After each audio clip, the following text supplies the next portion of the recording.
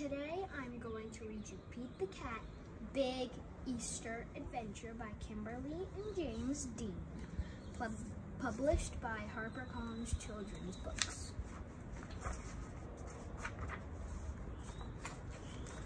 Pete was excited. Easter was here. He couldn't wait for his basket of goodies. Jelly beans were his favorite. Uh-oh. His basket was empty, except for a note. It said, "Pete, please help. Find the eggs, paint the eggs, hide the eggs. Thanks. The Easter Bunny. P.S. Where are these?" Pete put on the bunny ears and thought, "A cat with ears like a bunny? Now that's funny."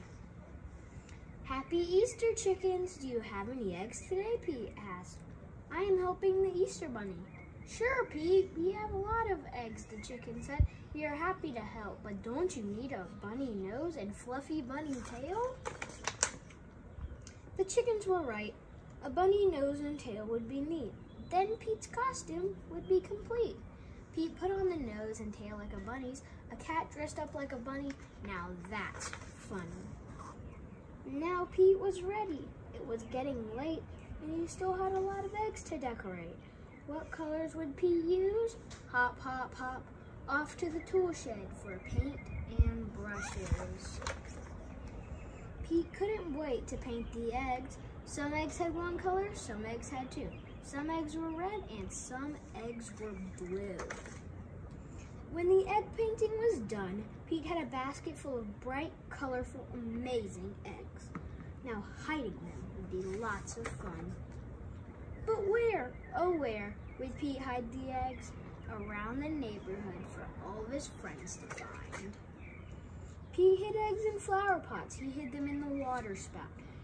And when he was done hiding the eggs, Pete the cat was all worn out. Pete's job was done. He was hiding the last one when the Easter Bunny arrived. "Great job, Pete. You were a big help," said the Easter Bunny. The Easter Bunny gave Pete an award for a job well done. It said #1 helper.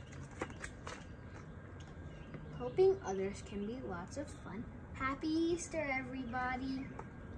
Have a happy Easter and an excellent day.